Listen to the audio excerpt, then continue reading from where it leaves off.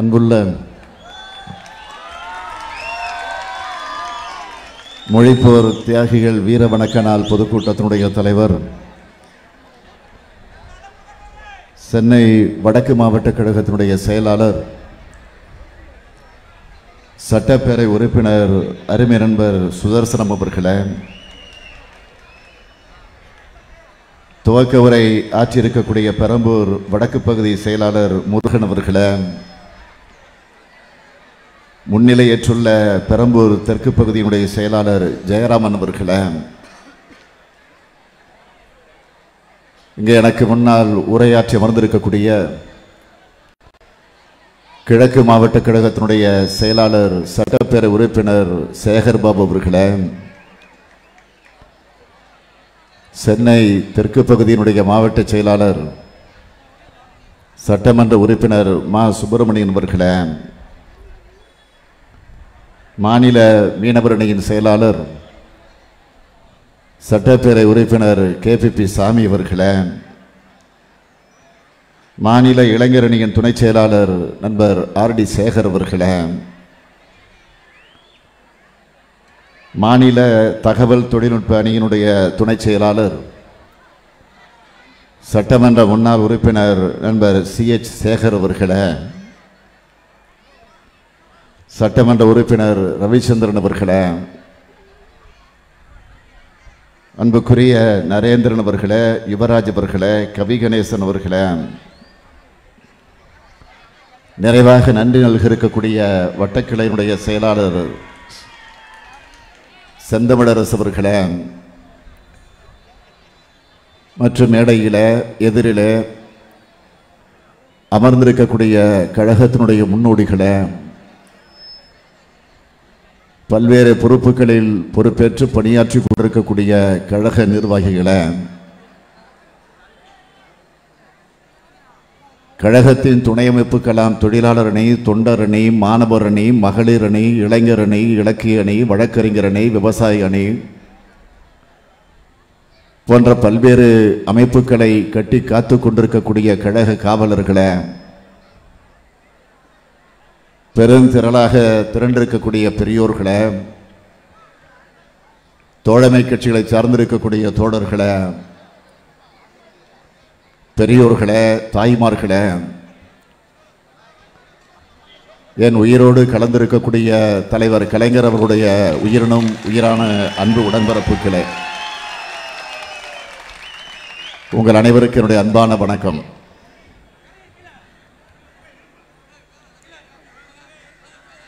ஒவ்வொரு ஆண்டும் ஜனவரி மாதம் 25ஆம் தேதி தமிழகம் முழுவதும் இருக்கக்கூடிய மாவட்ட தலைநகரங்களில், ஒன்றிய பகுதிகளில், நகரப் பகுதிகளில், பேரூர் பகுதிகளில், ஊராட்சி பகுதிகளில், பட்டி தொட்டிகள் தோறும்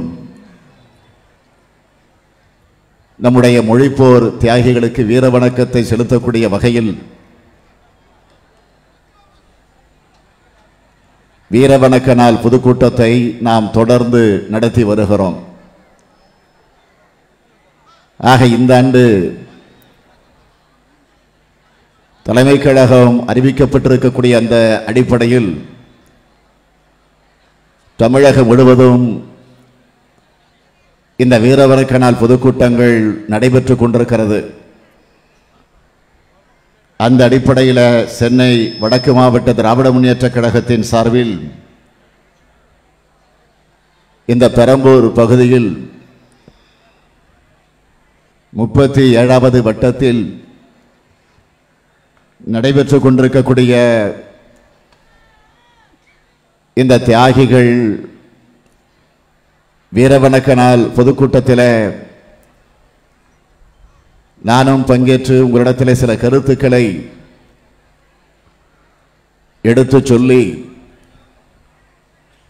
நம்முடைய தியாக செம்மல்களுக்கு வீர வணக்கத்தை செலுத்தக்கூடிய வாய்ப்பினை பெற்றமைக்கு நான் பெருமைப்படுகிறேன். இந்த வாய்ப்பு எனக்கு உருவாக்கி தந்திருக்கக்கூடிய சென்னை வடக்கு மாவட்ட கழகத்திற்கும் பகுதி கழகத்திற்கும் வட்டக்கிளைக்கும் என்னுடைய நன்றியை வணக்கத்தை நான் முதலில் தெரிவித்துக் கொள்ள விரும்புகிறேன்.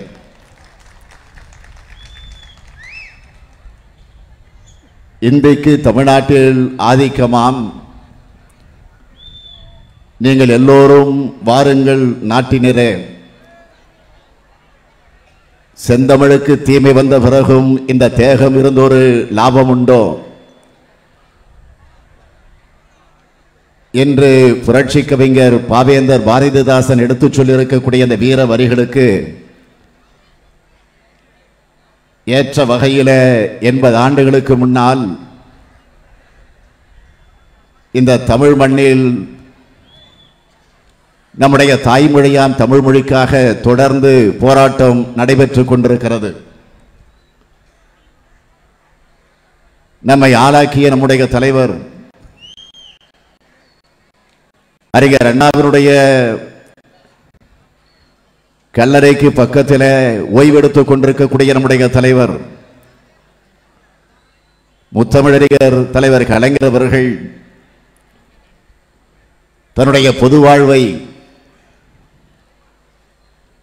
ஒரு சிறுவனாக ஒரு பள்ளியிலே படித்துக் கொண்டிருக்கக்கூடிய மாணவனாக இருந்த நேரத்திலேயே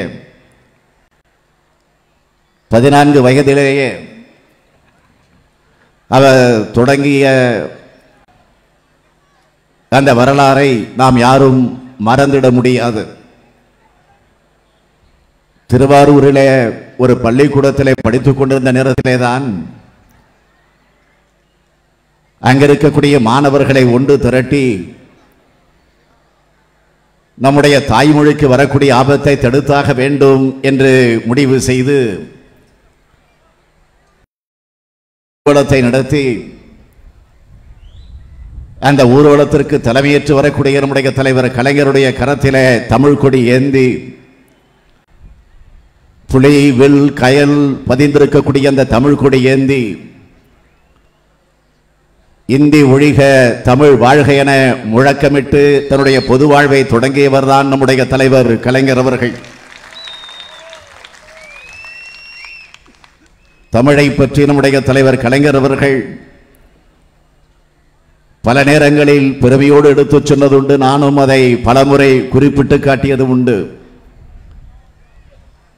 அவர் தமிழை பற்றி சொல்லுகிற போதெல்லாம் உலங்கவர் ஓவியமே உற்சாக காவியமே ஓடை நறுமலரே ஒளியமிழ் புதுநிலவே அன்பே அமுதே அழகே உயிரே இன்பமே இனிய தென்றலே பணியே கனியே படரச சுவையே மரகத மணியே மாணிக்க சுடரே மன்பத விளக்கே என்றெல்லாம் தமிழை அழைக்க தோன்றுகிறது. இருந்தாலும் தமிழை தமிழே என்று அழைக்கக்கூடிய சுகம் வேறு எதிலும் கிடையாது. ஆக அப்படிப்பட்ட அந்த அழகு தமிழ் மொழிக்காக இன்றைக்கும் தொடர்ந்து நாம் போராடி கொண்டிருக்கிறோம். உலகத்தில் எந்த நாட்டிலும் இவ்வளவு பெரிய மொழி போராட்டம் நடந்திருக்காது. எந்த மொழிக்கும் இந்த உணர்வு போராட்டம் அமைந்திட முடியாது. தமிழுக்கு மட்டும்தான் அந்த பெருமை கிடைத்திருக்கிறது. தமிழர்கள் மட்டும்தான் அந்த பெருமைக்குரியவர்களாக விளங்கிக் கொண்டிருக்கிறார்கள். அன்றைய ராஜாஜி காலத்திலிருந்து இன்றைய மோடிஜி காலம் வரையில இந்தியை திணித்துக் கொண்டுதான் இருக்கிறார்கள். நாமும் இந்தியை விரட்டி கொண்டுதான் இருக்கிறோம். தொடர்ந்து நாம் எதிர்த்துக் கொண்டிருக்கிறோம்.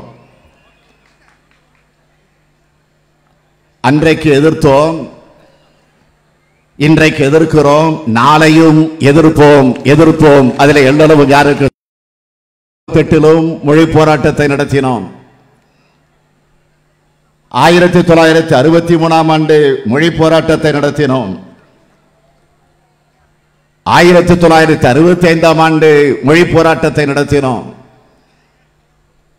1986ஆம் ஆண்டு மொழி போராட்டத்தை நடத்தினோம். இன்றைக்கும் மொழி போராட்டத்தை நடத்த வேண்டிய சூழ்நிலைக்கு வந்திருக்கிறோம். இந்த போராட்ட களத்தில்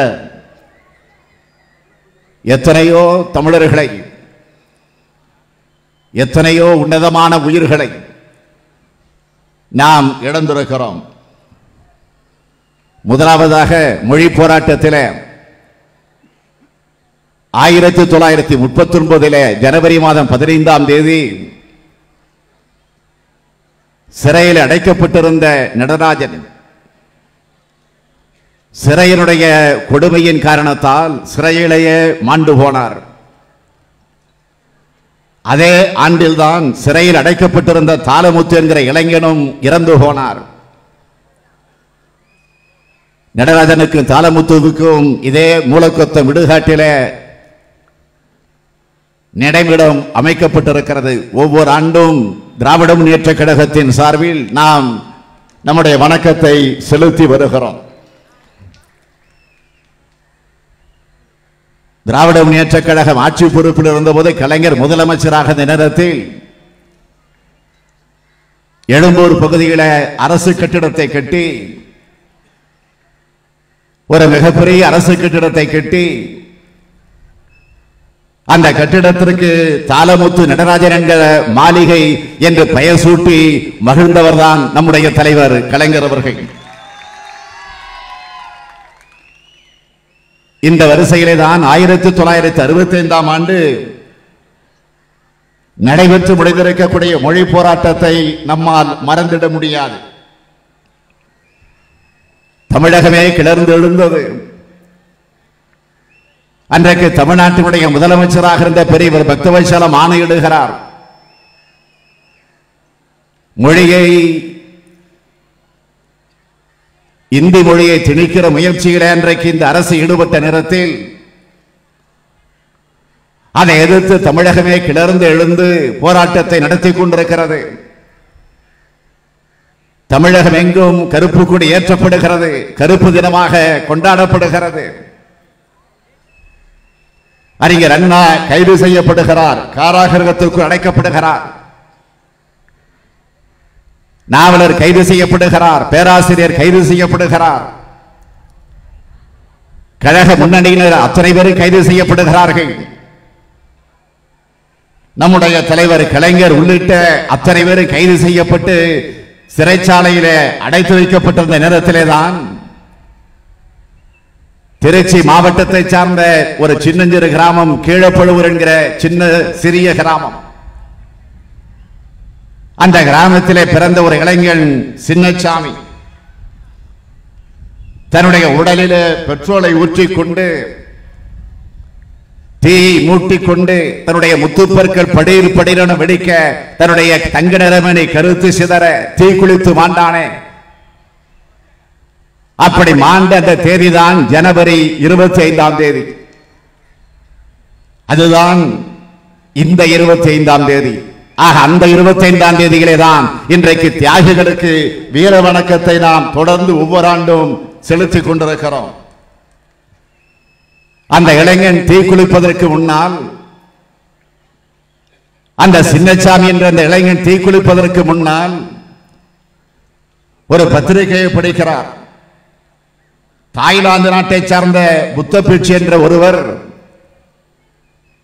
தன்னுடைய மதத்தை காப்பாற்ற வேண்டும் என்பதற்காக தன்னுடைய உடலிலே தீ வைத்துக் கொண்டு மாண்டு போனார். ஆக அந்த உணர்வை தன்னுடைய உள்ளத்திலே பதிந்த காரணத்தால் நாமும் தமிழுக்காக நம்முடைய உயிரை தியாகம் செய்வோம் என்று முடிவு செய்து அந்த சின்னசாமி தீக்குளித்து மாண்டு போனார். கீழப்பழுவூர் சின்னசாமியை தொடர்ந்து விருகம்பாக்கம் அரங்கநாதனும் திருவல்லிக்கேணி சிவலிங்கமும் ஐயம்பாளையம் வீரப்பனும் சத்தியமங்கல முத்துவும் மயிலாடுதுறை சாரங்கபாணியும் விராலிமலை சண்முகமும் கீரனூர் முத்துவும் இப்படி எண்ணற்றவர்கள் தீ குளித்து மாண்டார்கள், விஷமருந்து தங்கள் உயிரை அர்ப்பணித்திருக்கிறார்கள் நம்முடைய மொழிக்காக. அப்பொழுது நாடு முழுவதும் கொந்தளிப்பான சூழ்நிலை. ஏறக்குறை 2 மாத காலம் தமிழகமே ஸ்தம்பித்து நிற்கிறது. ஏன் தமிழகத்திற்கு ராணுவமே வந்துவிட்டது. அப்பொழுதுதான் ஒரு போலீஸ்காரன் பெற்றெடுத்த புதல்வன் அந்த ராஜேந்திரன் தமிழ் வாழ்க என்று முழக்கமிட்டு இருக்கக்கூடிய இந்த வாசகம் அதை தாங்கி பிடித்து ஊர்வலத்தை நடத்தி கொண்டிருக்கிற போது கோட்டையில் இருக்கக்கூடிய முதலமைச்சர் ஆணையிடுகிறார், யாராவது இந்தியை எதிர்த்தால், தமிழ் வாழ்க என முழக்கமிட்டால், அப்படி முழக்கமிடக்கூடியவர்கள் மாணவர்களாக இருந்தாலும் கவலைப்பட வேண்டாம், காக்கை குருவிகளை சுட்டுத் தள்ளுவது போல சுட்டுத் தள்ளுங்கள் என்று ஆணை பிறப்பிக்கப்படுகிறது. அந்த ஆணைக்கு கட்டுப்பட்ட காவல்துறையினர் மாணவர்களை குறிவார்த்து சுட்டார்கள். அப்படி சுடப்பட்ட அந்த துப்பாக்கியிலிருந்து வெளிவந்த அந்த ரவைக்கு பலியானவன் தான் நம்முடைய சிவகங்கையை சார்ந்த சிதம்பரத்திலே படித்துக் கொண்டிருக்கக்கூடிய மாணவன் ராஜேந்திரன். நான் எண்ணி பார்க்கிறேன், அந்த மாணவனுடைய உயிர் பிரிய போகிறது. இரத்த வெள்ளத்திலே மிதந்து கொண்டிருக்கிறான். அவனை காப்பாற்ற அங்கிருக்கக்கூடிய மாணவர்கள் முயற்சித்துக் கொண்டிருக்கிறார்கள். அப்பொழுது அந்த மாணவர் நண்பர்களை தடுத்து சொல்லுகிறான், என்னை யாரும் காப்பாற்ற வேண்டாம், என்னை 10 மாதம் சுமந்து பெற்றெடுத்திருக்கக்கூடிய என்னுடைய தாயினுடைய முகத்தை நான் பார்க்க வேண்டும் என்று அவன் கேட்கல. நான் படித்து ஒரு பெரிய பட்டதாரியாக வந்துவிட வேண்டும், எங்கள் குடும்பத்தை காப்பாற்றிட வேண்டும், ஒரு IAS ஆக, ஒரு IPS ஆக, ஒரு மருத்துவ நிபுணராக வந்துட வேண்டும் என்று கனவு கண்டு கொண்டிருந்த என்னுடைய தந்தையை முகத்தை கடைசியாக பார்க்க வேண்டும் என்று அவன் கெஞ்சி கேட்கல. கடைசியாக அவன் உயிர் பிரிகிற அந்த கடைசி வினாடியில் அவன் முழங்கிய முழக்கம் என்னவென்று கேட்டால், தமிழ் வாழ்க, இந்தி ஒழிக என்ற அந்த முழக்கத்தை முழங்கித்தான் உயிர் நீத்திருக்கிறான். நான் அதைத்தான் இப்பொழுது எண்ணி பார்க்கிறேன். இன்றைக்கும் நீங்கள் அண்ணாமலை பல்கலைக்கழகத்திற்கு சென்றால், சிதம்பரத்தில் இருக்கக்கூடிய இந்த பல்கலைக்கழகத்திற்கு சென்றால், அந்த வளாகத்திற்குள் அந்த மாணவருடைய சிலை இருக்கிறது. இந்திய வரலாற்றிலேயே, ஏன் உலக வரலாற்றிலேயே ஒரு பல்கலைக்கழகத்திலே மாணவருடைய சிலை அமைந்திருக்கிறது என்று சொன்னால் அது நம்முடைய தமிழ்நாட்டிலே தான். தமிழுக்காக உயிர்நீத்த மாணவருடைய சிலை தான். அப்பொழுதுதான் மாணவர்களை தூண்டிவிட்டார் என்று நம்முடைய தலைவர் கலைஞர் அவர்களை கைது செய்து சென்னையிலிருந்து ஒரு பெரிய போலீஸ் வேனிலே தலைவர் கலைஞர் அவர்களை ஏற்றுக்கொண்டு, அந்த போலீஸ் வேன் எப்படி இருக்கிறது என்று சொன்னால், இப்பொழுதெல்லாம் ஜீப் இருக்கிறது, வசதியான வண்டிகளை பார்க்கிறோம் காவல்துறையுடைய வாகனங்களில். ஆனால் அப்பொழுது ஒரு பெரிய கூண்டு போல இருக்கும், காற்று வருவதற்கு கூட வசதி இருக்காது.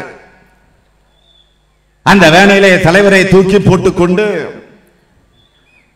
சென்னையிலிருந்து பாளையங்கோட்டை வரை வேனையிலே அழைத்து சென்று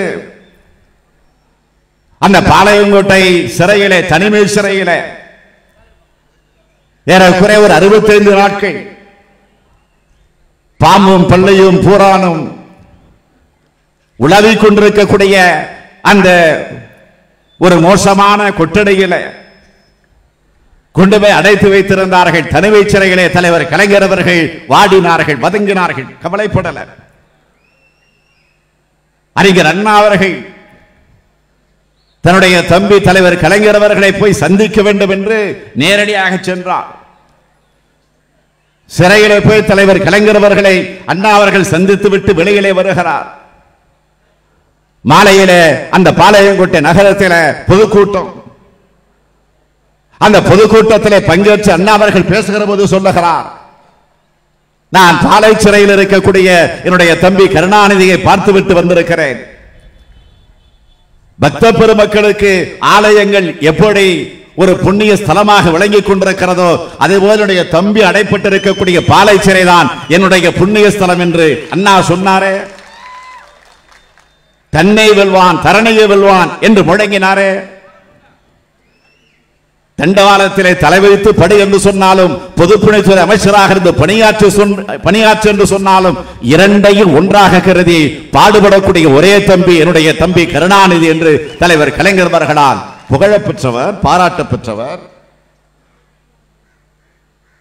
நான் அதையெல்லாம் எண்ணி பார்க்கிறேன். அந்த உணர்வு தான், அந்த போராட்ட உணர்வு தான், அந்த மொழி போராட்ட உணர்வோடு தான் நான் இந்த மேடையில இப்பொழுது உங்கள் முன்னால் நின்று கொண்டிருக்கிறேன்.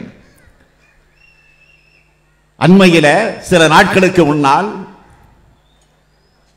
மத்திய அமைச்சரவையில் இடம்பெற்றிருக்கக்கூடிய பிரகாஷ் ரவணக அவர்கள் ஒரு செய்தியை சொல்லுகிறார். 8ஆம் வகுப்பு வரை இந்திதான் பயிற்று மொழியாக இருக்க வேண்டும் என்று சொல்லுகிறார். அதிர்ச்சி அடைகிறோம். உடனடியாக திராவிட முன்னேற்ற கழகத்தின் சார்பில் தலைவர் என்கிற அந்த முறையிலே தலைவர் கலைஞருடைய வழியில நான் ஒரு அறிக்கையை வெளியிட்டேன். அந்த செய்தியை பார்த்த உடனே மீண்டும் 1965ஆம் ஆண்டை உருவாக்கி விடாதீர்கள் என்று எச்சரித்தோம். அதற்கு பிறகு நான் அப்படி சொல்லல என்று அமைச்சர் மறுத்தார். தொடர்ந்து இந்திக்கு ஆதரவாக பேசுவது, தொடர்ந்து இந்திக்கான அறிவிப்புகளை வெளியிடுவது, அதற்கு எதிர்ப்பு தெரிவித்தால் அதை ஒரு ஒப்புக்காக திரும்ப பெறுவது, அதுதான் இன்றைக்கு மத்தியில் இருக்கக்கூடிய பிஜேபி ஆட்சியினுடைய கொள்கையாக இருந்து கொண்டிருக்கிறது. நரேந்திர மோடி ஆட்சிக்கு வந்ததற்கு பிறகு இந்தியோடு சேர்த்து சமஸ்கிருதத்தை திணிப்பையும் தொடர்ந்து செய்து கொண்டிருக்கிறார்கள். பார்க்கிறோமே, ராமர் கோவில் கட்டுவது, பசு பாதுகாப்பு, இந்தி திணிப்பு, சமஸ்கிருத மயமாக்குதல், சிறுபான்மையினர் வெறுப்பு, இந்த 5 தான் பிஜேபி ஆட்சியினுடைய கொள்கை முழக்கமாக இருந்து கொண்டிருக்கிறது. நாட்டை பற்றியோ, மக்களை பற்றியோ, நாட்டு மக்களுடைய வாட்டத்தை பற்றியோ, வளர்ச்சியை பற்றியோ, பொருளாதாரத்தை பற்றியோ, வேலை வாய்ப்பை பற்றியோ கிஞ்சிற்றும் சிந்திக்க முடியாத நிலையில மோடி இன்றைக்கு ஆட்சியை நடத்தி கொண்டிருக்கிறார். 2 நாட்களில் பிரதமர் மோடி அவர்கள் தமிழ்நாட்டிற்கு வருகிறார், மதுரைக்கு வருகிறார். மதுரையில் எய்ம்ஸ் மருத்துவமனைக்கு அடிக்கல் நாட்ட போகிறார். எய்ம்ஸ் மருத்துவமனை வருவதை வரவேற்கிறோம். அதை நாங்கள் எதிர்க்கல, தவறு வாதிடல. ஆக அடிக்கல் நாட்ட வருகிறார். நான் கேட்கிற கேள்வி, 4.5 ஆண்டு காலம் நீங்கள் என்ன செய்தீர்கள்? மோடி அவர்கள் மிக பெரும்பான்மை பெற்று மிருகபலத்தோடு ஆட்சி அமைத்தீர்களே, 4.5 ஆண்டு காலம் முடிஞ்சிருக்க. இந்த 4.5 ஆண்டு காலமாக என்ன செய்தீர்கள்? இதுதான் மோடியை பார்த்து நான் கேட்கக்கூடிய கேள்வி. 2014ஆம் ஆண்டு நாடாளுமன்ற தேர்தலை சந்தித்த நேரத்தில் மோடி தலைமையிலே பிஜேபி கட்சியினுடைய தேர்தல் அறிக்கை, அந்த தேர்தல் அறிக்கையில் பல உறுதிமொழிகளை சொன்னீங்களா? வாய்க்கு வந்தபடி சொன்னீங்களா? நாங்க ஆட்சிக்கு வந்தா அதை செய்வோம் இதை செய்வோம்னு சொன்னீங்களா? வானத்தை கிழிப்போம் வைகுண்டத்தை காட்டுவோன்னு முழங்கினீங்களா? இதே எய்ம்ஸ் பற்றி, எய்ம்ஸ் மருத்துவமனை வருவதை பற்றி அவர்கள் தேர்தல் வாக்குறுதியிலே சொல்லுகிற போது அனைத்து மாநிலங்களில் எய்ம்ஸ் மருத்துவமனையை நாங்கள் அமைப்போம், அதை திறப்போம் என்று உறுதிமொழி தந்திருக்கிறார்கள் தேர்தல் அறிக்கையில்.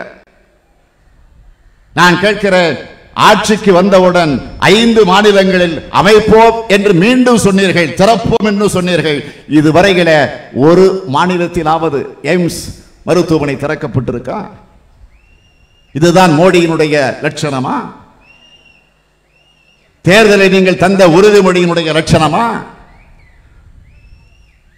2015ஆம் ஆண்டில் சொன்னீர்களே, தமிழ்நாட்டில் எய்ம்ஸ் மருத்துவமனையை கொண்டு வர போகிறோம், அதை உடனடியாக திறக்கப் போகிறோம் என்று அறிவிச்சீங்களா? இப்பொழுது 2019ஆம் ஆண்டு 4 ஆண்டுகள் முடிந்திருக்கு. 3 மாசத்துல தேர்தல் வரப்போகிறது. ஆக 2 நாள்ல நீங்கள் அடிக்கல் நாட்ட போறீங்க. ஆக 5 ஆண்டு காலமாக நீங்க என்ன செஞ்சீங்க?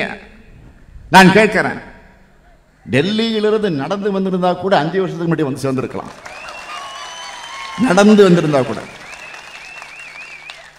ஆனால் இப்போது அவசர அவசரமாக அடிக்கல் நாட்ட போகிறோம் என்று அறிவிக்கிறீங்களா? தேர்தல் வருகிறது. ஆக மக்களை ஏமாற்ற வருகிறார்.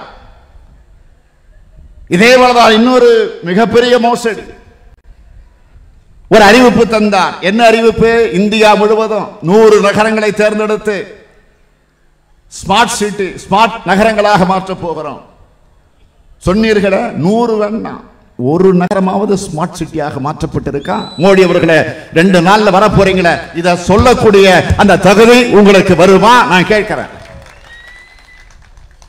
தமிழ்நாட்டில் சென்னை, வேலூர், சேலம், ஈரோடு, திருப்பூர், கோவை, திருச்சி, மதுரை, தூத்துக்குடி, தஞ்சாவூர், திருநெல்வேலி, தமிழ்நாட்டில் இருக்கக்கூடிய இந்த 11 நகரங்களை ஸ்மார்ட் சிட்டி நகரங்களாக ஆக்குவோம் என்று சொன்னீங்களே, அது நடந்திருக்கா?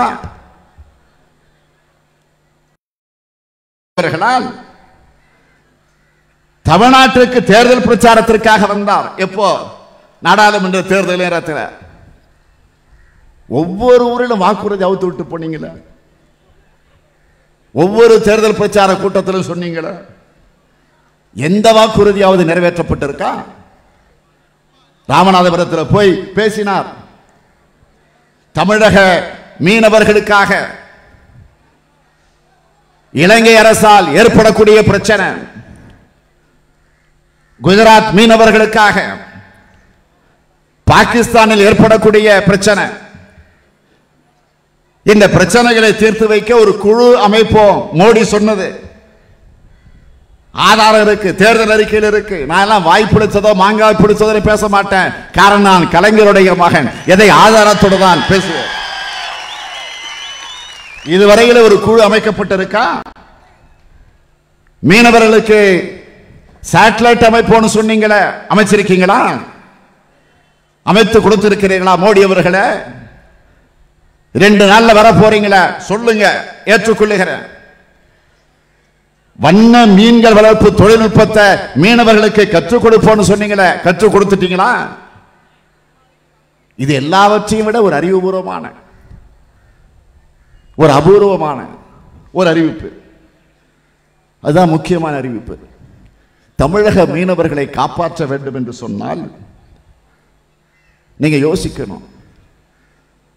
இப்பொழுது தமிழக மீனவர்களை இலங்கை தாக்குகிறது. ஏனென்றால் இந்தியாவிலே பலவீனமான பிரதமர் இருக்கிறார். என்னை போல துணிச்சலான ஒரு இரும்பு மனிதராக ஒரு பிரதமர் வரணும். அப்படி இருந்தால் இந்த தாக்குதல் நடக்காது. மோடி சொன்னார், இப்பொழுது நடக்கிறது, அதைவிட அதிகமாக நடக்கிறது. நான் கேட்கிற, இந்தியாவினுடைய பிரதமர் மோடி தானே? இரும்பு மனிதர் தானே? என்ன பித்தளை மனிதராக மாறிவிட்டார் அவர்? நான் கேட்கிறேன். எந்த முகத்தை வைத்துக் கொண்டு இங்க தமிழ்நாட்டிற்கு வருகிறீர்கள்? ஓட்டு கேட்க வருங்க, வெட்கமாக இல்ல? அறிவித்த அறிவிப்புகள் அப்படியே தூங்கிக் கொண்டிருக்கிறது, முடங்கி போயிருக்கிறது. நாடாளுமன்ற தேர்தலுக்கு முன்னால் பிரச்சாரத்திற்கு வந்தீர்களே, ஈரோட்டில் போய் என்ன பேசுனீங்க? ஈரோடு மஞ்சள் நகரம், மஞ்சள் மாநகரம் அல்லவா? பாஜக ஆட்சிக்கு வந்ததும் மஞ்சளை அழகு சாதன பொருளாக மாற்றுவேன், அழகு சாதன பொருளாக மாற்றி மஞ்சள் விவசாயியுடைய வாழ்க்கையில பிரகாசமடைய செய்வேன். மோடி சொன்னது. மோடியின் வாழ்க்கை தான் பிரகாசமாக இருக்க தவிர மஞ்சள் விவசாயியுடைய வாழ்க்கை பிரகாசமாக. அதற்கடுத்து திருப்பூருக்கு போனார். அங்கே போய் என்ன சொன்னார்? பொது சுத்திகரிப்பு நிலையத்தை அமைப்போம். சாய கழிவுகள் எல்லாம் வந்து சேருகிறது இல்லையா? அதனால் பொது சுத்திகரிப்பு நிலையத்தை உருவாக்குவேன். அமைச்சிட்டீங்களா? அதை தாண்டி சேலத்துக்கு போனார். சேலம் உருக்காலையை நவீனப்படுத்துவார். நவீனப்படுத்திட்டாரா? மரவள்ளி கிழங்கு உற்பத்தி செய்யக்கூடிய விவசாயிகளுடைய வாழ்க்கை வளமாக்கினாரா? விவசாயிகள் அவர்களது பொருட்களை சந்தைப்படுத்துவதற்கான சிறப்பு வசதிகளை செய்து கொடுப்பேன்னு சொன்னீங்களே, செஞ்சு முடிச்சிட்டீங்களா?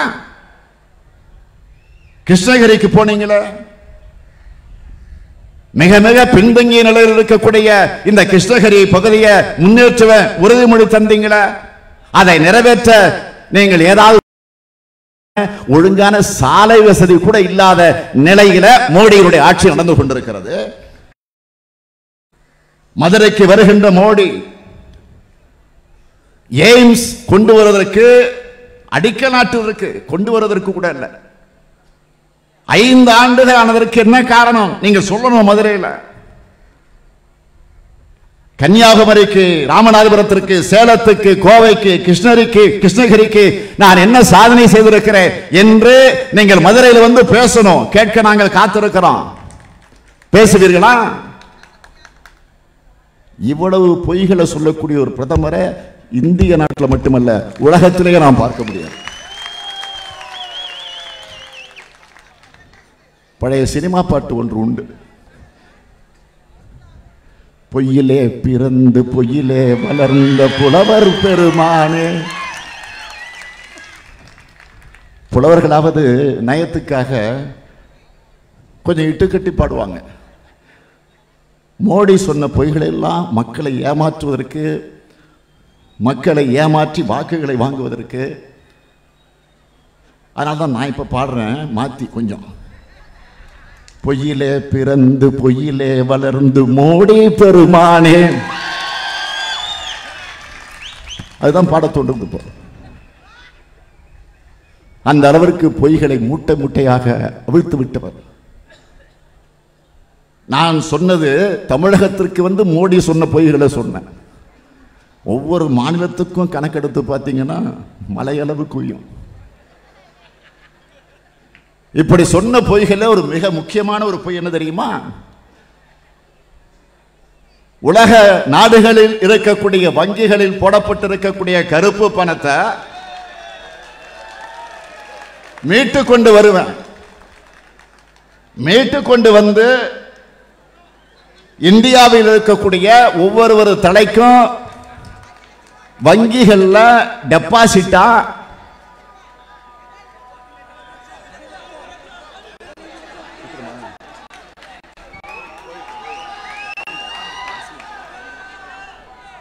தண்ணி விடு.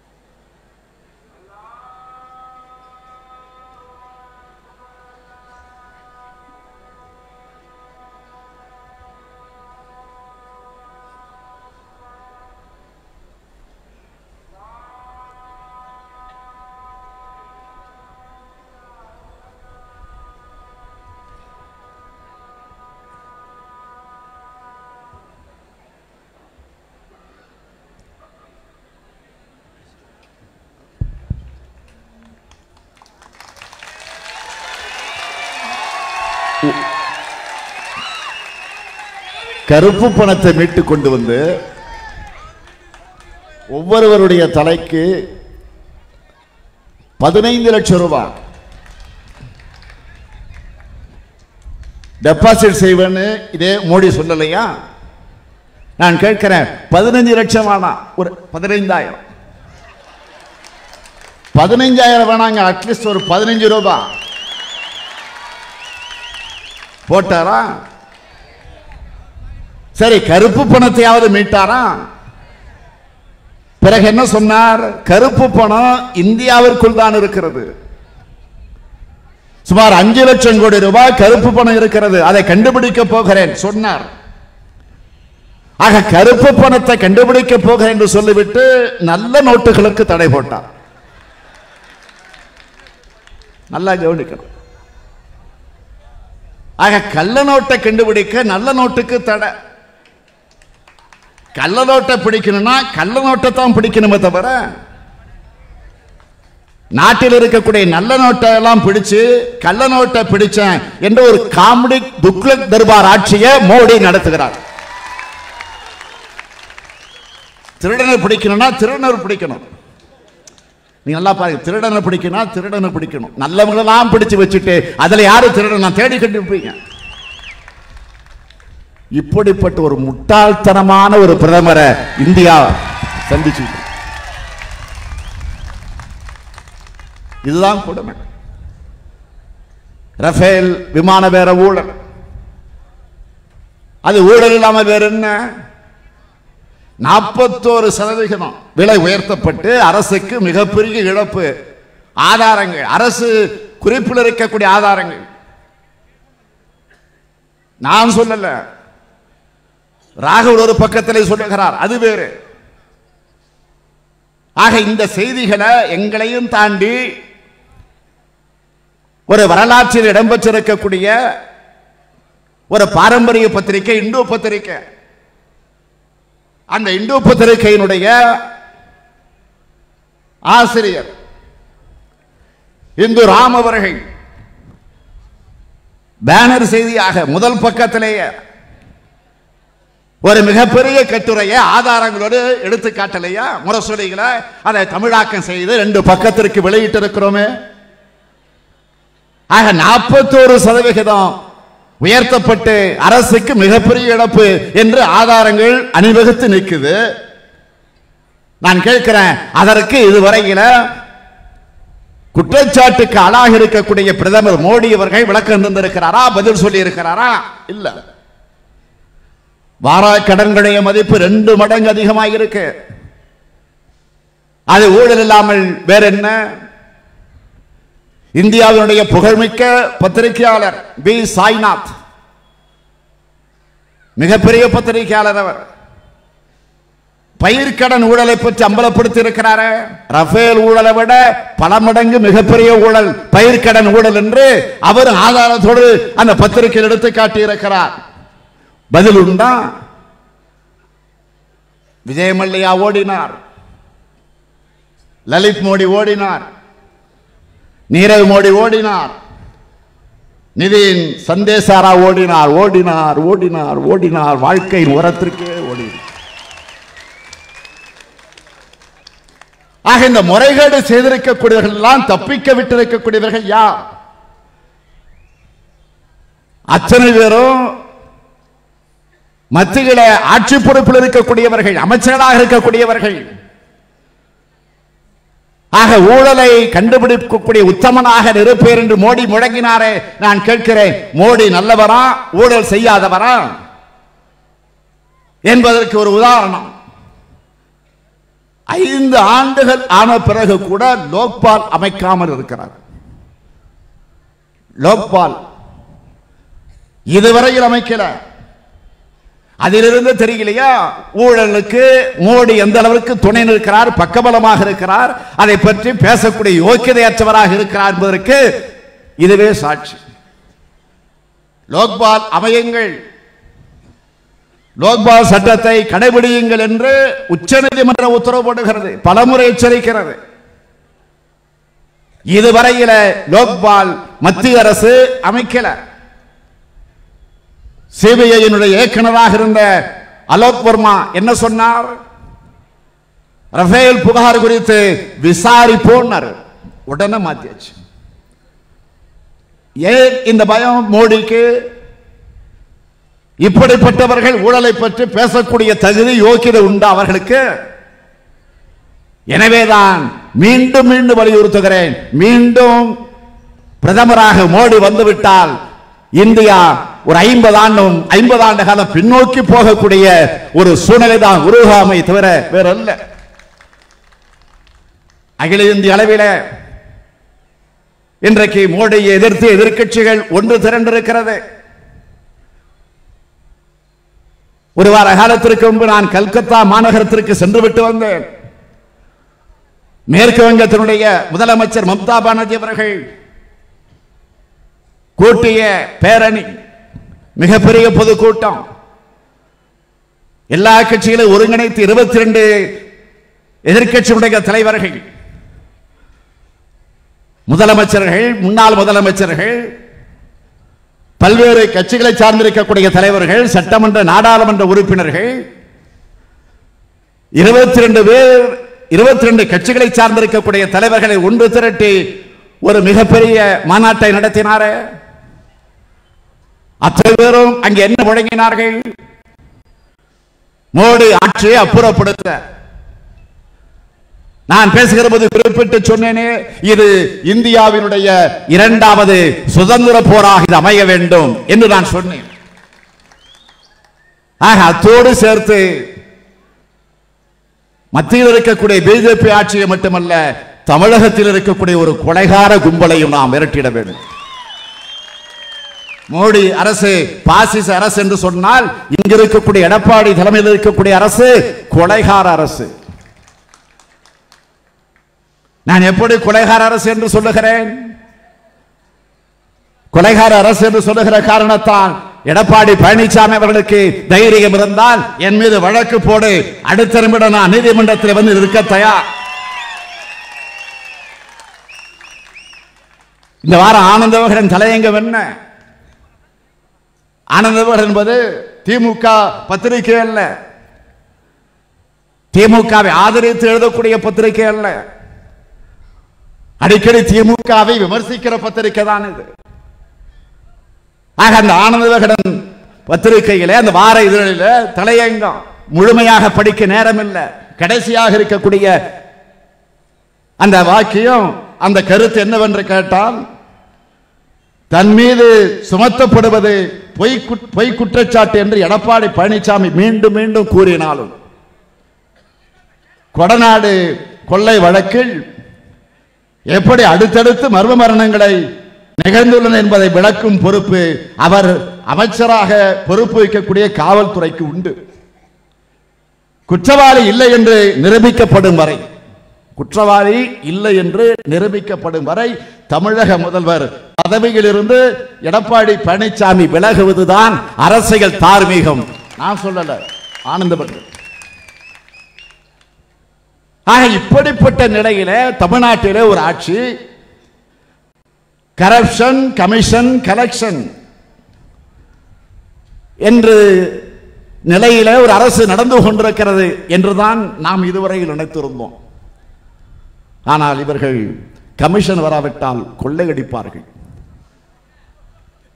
கமிஷன் வராவிட்டால் கொலையும் செய்வார்கள் என்பது அண்மையிலே தெரிந்து கொண்டிருக்கிறோமே. கடந்த 30 விழா விழுப்புரத்தில் நடைபெற்ற நேரத்தில் நான் அங்கே பேசுகிற நேரத்தில் குறிப்பிட்டு சொன்னேன், வீடு புகுந்து திருடவில்லையே தவிர மற்ற அனைத்தையும் செய்கிறார்கள் என்று. இப்போது கிடைத்திருக்கக்கூடிய தகவல்கள், வீடு புகுந்து கொள்ளையும் அடிப்பார்கள், வீடு புகுந்து கொலையும் செய்வார்கள் என்று தெரிந்துவிட்டது. ஆக இந்த நிலையில் இருக்கக்கூடிய இந்த ஆட்சியை நாம் அப்புறப்படுத்தியாக வேண்டும். ஆனந்தவகடன் பத்திரிகைகளை ஒரு கார்ட்டூன் வந்தது. அந்த கார்ட்டூனுக்கு ஒரு தலைப்பு, கொலநாடா கொடநாடா. இதை விட வெட்கம், மானம், சூடு, சோரணை, இதற்கு பிறகு நீ முதலமைச்சர் பதவிகளை ஒட்டி கொண்டிருக்க வேண்டுமா? தார்மீக பொறுப்பேற்று ராஜினாமா செய்துவிட்டு நீ குற்றமற்றவன் நிரூபித்து விட்டு பதவியிலிருந்து உட்காரு. நான் வரவேற்கிறேன், பாராட்டுகிறேன், உனக்கு மாலை போடுகிறேன். இதுவரையில தமிழகத்தில் இருக்கக்கூடிய தலைவர்கள் அல்லது முதலமைச்சர்கள், பொறுப்பில் இருக்கக்கூடியவர்கள், ஒரு சிலர் மீது ஊழல் குற்றச்சாட்டுகள் வந்திருக்கலாம். ஏன் அம்மையார் ஜெயலலிதா அவர்களே, மறைந்த அம்மையார் ஜெயலலிதா அவர்களே ஊழல் குற்றச்சாட்டுக்கு ஆளாகி சிறைக்கு சென்றவர் தான், பதவி பறிக்கப்பட்டவர் தான். அவருடைய தோழி சசிகலா பெங்களூர் சிறையில் இருக்கிறார். அம்மையார் ஜெயலலிதா உயிரோடு இருந்திருந்தால் எங்கிருந்திருப்பார்? இறந்தவரை பற்றி நான் விமர்சிக்க தயாராக இல்லை. கலைஞர் எங்களை அப்படி வளர்த்திடமும் இல்லை.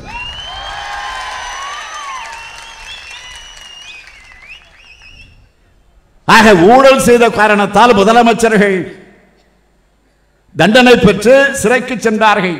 ஆனால் இப்போது இருக்கக்கூடிய முதலமைச்சர் ஊழலுக்கு மட்டுமல்ல, கொலைகாரன் அந்த தண்டனையிலிருந்து நீ தப்பிக்க முடியாது, அதன் மூலமாக நீ நிரூபிக்கப்பட்டு சிறைக்கு செல்ல தயாராக இரு என்ற செய்தியை மாத்திரம் நான் இங்கே குறிப்பிட விரும்புகிறேன். நான் கேட்கிறேன், தலைவர் கலைஞர் அவர்கள் வயதின் மூப்பின் காரணமாக உடல் நலிவுற்று வீட்டிலேயே சில ஆண்டு காலம் ஓய்வெடுக்க வேண்டிய நிலைக்கு ஆளாகி அன்றாட பணிகளை கவனிக்க வாய்ப்பில்லா என்ற ஒரு சூழ்நிலை வந்த காரணத்தால் செயல் தலைவர் என்ற பொறுப்பை நான் ஏற்று பணியாற்றினேன்.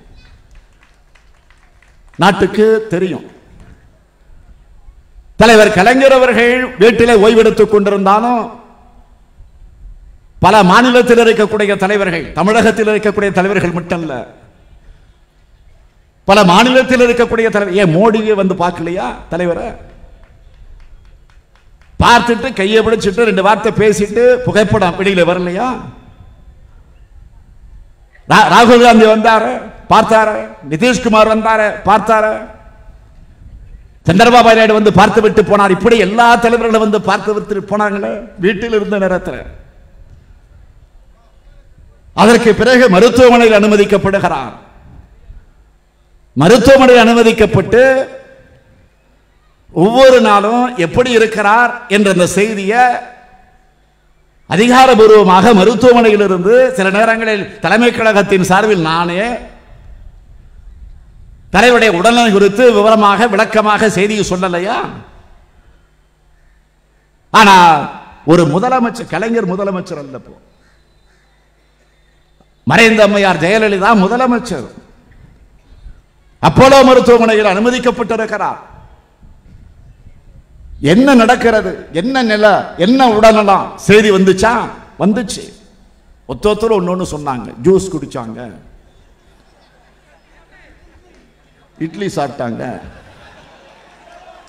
நான் கேலியா சொல்லல, வேதனையோடு சொல்றேன். ஆக கூல்ட்ரிங்க்ஸ் குடிச்சாங்க, டிவி பார்த்தாங்க. இப்படி ஒத்தொத்தர் ஒரு செய்தி சொல்லலையா?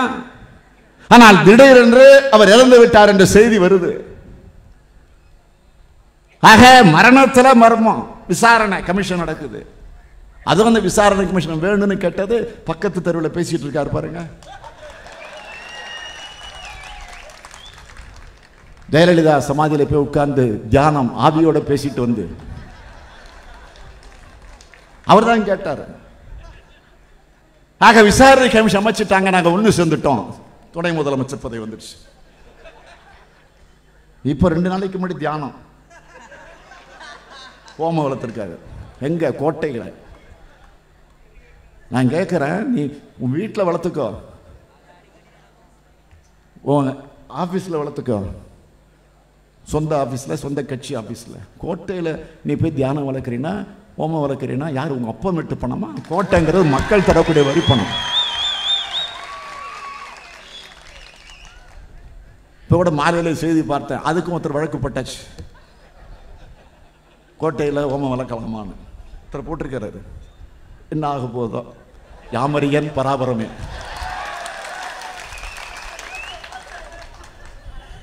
ஆக இந்த நிலையில நான் கேட்கிறேன், கலைஞருடைய உடல்நலத்தை பற்றி அவ்வப்போது செய்தி சொல்லுகிறோம். ஆனால் முதலமைச்சராக இருக்கக்கூடிய ஜெயலலிதாவுடைய உடல்நலத்தை பற்றி செய்திகள் முறையாக வந்துச்சா? இல்ல. மர்மமான முறையில் விசாரணை கமிஷன் அமைச்சாச்சு. இப்போ சட்டத்துறை அமைச்சர் சி.வி. சண்முகம் நிதானத்தோடு பேசக்கூடியவர். எதுக்காக அழுத்தி வலியுறுத்தி சொல்றேன்னு உங்களுக்கு புரிஞ்சிருக்கு. அவர் சொல்றாரு, பத்திரிகை நிருபர்கள்லாம் கூட்டி வச்சுட்டு சொன்னார், இந்த விசாரணை கமிஷனை நம்ப மாட்டேன். அரசு போட்ட விசாரணை கமிஷன், அந்த அரசுல பொறுப்பில் இருக்கக்கூடிய அமைச்சர், சட்டத்துறை, லா மினிஸ்டர், நம்ப மாட்டேன். சிபிஐ விசாரணை வேணும்னு கேட்கிறார் அவரு. என்ன லட்சணம் பாருங்க. அதனாலதான் நான் திரும்ப திரும்ப இப்போ இல்ல, எப்போ அம்மையார் ஜெயலலிதா மறைந்தாரோ அன்றிலிருந்து சொல்லிக்கிட்டு இருக்கிறேன், திமுக விரைவில் ஆட்சிக்கு வரும், வரும், வரத்தான் போகிறது. அப்படி வந்த அடுத்த வினாடி ஜெயலலிதாவுக்கும் நமக்கும் எவ்வளவு மாறுபாடுகள், வேறுபாடுகள், கொள்கை ரீதிகளே அரசியல் ரீதியாக இருக்கலாம், ஆனால் ஒரு முதலமைச்சராக இருந்து மறைந்திருக்கிறார். ஆகவே அவருடைய மறைவு எப்படி நடந்திருக்கிறது உண்மையை கண்டுபிடிச்சு அதற்குரிய குற்றவாளியை கண்டுபிடிச்சு சிறையிலே தள்ளுவதுதான் திமுகவுடைய முதல் வேலை. மறந்துடாத. யாரு தடுத்தாலும் நான் விட மாட்டேன். முதலமைச்சருக்கு இந்த நிலைமைனா சாதாரண மனுஷனுக்கு என்ன? ஆகவே அதை விடக்கூடாது. நான் இன்னும் கேட்கிறேன், தலைவர் இறந்ததற்கு பிறகு இன்று வரையில தொடர்ந்து அவருடைய புகழை தொடர்ந்து பேசுகிறோம். இன்னைக்கும் அவருடைய நினைவிடத்துக்கு போய் பாருங்க, காலையிலிருந்து மாலை வரைக்கும் ஒரு 10,000 பேராவது வந்து தலைவருக்கு மரியாதை பண்ணிட்டு போறாங்களா இல்லையா?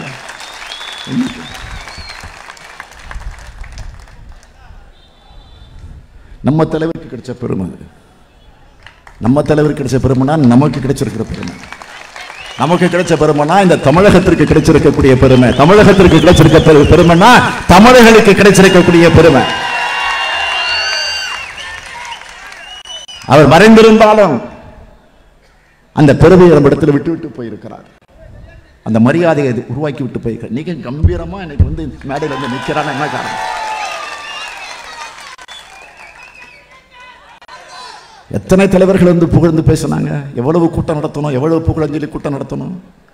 தமிழ்நாட்டில் இருக்கக்கூடிய எல்லா அரசியல் கட்சி தலைவர்களை அழைச்சி பாளையங்கோட்டையில் புகழஞ்சலி கூட்டம் நடத்தலையா? வழக்கறிஞர் நீதியரசர்களை அழைச்சி புகழஞ்சலி கூட்டம் நடத்தலையா? கலை உலகத்தை சார்ந்தவர்களை அழைச்சி கோவையில் நிகழ்ச்சி நடத்தலையா? மருத்துவத்துறையில் மிக சிறந்த மருத்துவராக விளங்கி கொண்டிருக்கக்கூடியவர்கள் எல்லாம் அழைச்சி புகழஞ்சலி கூட்டம் நடத்தலையா? தொழிலதிபர்கள் அழைச்சி கூட்டம் நடத்தலையா? ஏன் அகில இந்திய அளவில் வைக்கக்கூடிய தலைவர்களை எல்லாம், பிஜேபி தலைவர் அமித்ஷா தான் வந்திருக்கணும், தேதி தந்திருந்தார். அவர் வர முடியாத காரணத்தினால நிதின் கட்கரி வந்தார். எல்லாரும் வந்து புகழஞ்சலி செலுத்திட்டு போனாங்க. நான் கேட்கிறேன், இதுவரையில் அம்மையார் ஜெயலலிதா முதலமைச்சராக இருந்துதான் மறைந்தா? அவங்க ஆட்சி தான் நடக்குது, அவங்க உருவாக்கி ஆட்சி தான் நடக்குது. இதுவரையில் ஒரு புகழஞ்சலி கூட்டம் நடத்தக்கூடிய யோகிதை, தெம்பு, அந்த தகுதி, அந்த திராணி உனக்கே வர ஏன் நடத்தல? ஊழல் குற்றச்சாட்டில சிறை தண்டனை ஏற்க வேண்டும் என்று சொல்லி பதவியை விலகி பெங்களூரு சிறையில் போய் அடைச்ச உடனே ஓபிஎஸ் தான முதலமைச்சர். எல்லா அமைச்சர்களும் ஓபிஎஸ் கவர்னர் மாளிகையில் போய் பதவி பிரமாணம் எடுத்துக்கிட்டாங்களே. பதவி பிரமாணம் எடுத்துக்கிட்ட போய் பார்த்தீங்கன்னா காட்சியெல்லாம் பார்த்துருப்பீங்க. உங்க வீட்டு அழு எங்க வீட்டு அழு கிடையாது. பாசமலர் சிவாஜி கணேசன் கூட தோத்துருவார். ஆனா அதே அழுத ஓபிஎஸ் அந்த அமைச்சர்கள் பதவி பிரமாணம் எடுத்துக்கிட்டப்போ இறந்ததுக்கு பிறகு பதவி பிரமாணம் எடுத்துக்கிட்டு ஒத்தங்கள்லையாவது தண்ணி வந்துச்சா? இன்னைக்கு பேக்கெட்ல வச்சுக்கிட்டு இருக்கீங்களா? அந்த அம்மா பேரை சொல்லி அரசியல் நடத்திக்கிட்டு இருக்கீங்களா? அந்த அம்மா பேரை சொல்லி ஆட்சியில் உட்கார்ந்து இருக்கிறீங்களா? அந்த அம்மா பேரை சொல்லி இன்னும் கொள்ளையடிச்சுட்டு இருக்கிறீங்களா? கொலையே செய்ய ஆரம்பிச்சிருக்கிறீங்களா? ஆக இந்த நிலையில் இருக்கக்கூடியவர்கள் அதே போல இந்த நிலையில் இருக்கக்கூடிய ஒரு இழுபறியான நிலையில நியாயமா 234 எம்எல்ஏக்கள்லாம் எவ்வளவு மெஜாரிட்டி இருக்கணும்? 117. ஆனா இப்ப இருக்கக்கூடிய கணக்கு 114. ஒண்ணு போயிடுச்சு. ஒசூர் பேர் என்ன? ரெட்டியார், பாலகிருஷ்ண ரெட்டியார். பேரே ஞாபகம் வராது சில மந்திரி பேர்லாம் நமக்கு. ஆக மைனாரிட்டி 11 எம்எல்ஏக்கள் தொங்குது நீதிமன்றத்தில். என்ன ஆக போதும்? தூக்கிட்டு தொங்கிட்டு இருக்குது. ஓபிஎஸ் உள்ளிட்ட 11 எம்எல்ஏக்கள். நான் கூட முதல்ல என்ன நினைச்சேன்னா, எடப்பாடி கொலைகேசில் உள்ள போறாரு, தனக்கு அந்த பதவி வரணும்னு தியானம் பண்ணாருன்னு நினைச்சிட்டு இருந்தேன். ஓபிஎஸ் இப்ப என்ன செய்தினா 11 எம்எல்ஏ தீர்ப்பு வரப்போதான். ஆக ஓபிஎஸ் பதவி இல்லை, 11 எம்எல்ஏ பதவி இல்லைன்னா உங்கதி அதோ கதி. ஆக அதுக்காக நடத்தினதாக இப்போ வந்திருக்கக்கூடிய செய்தி.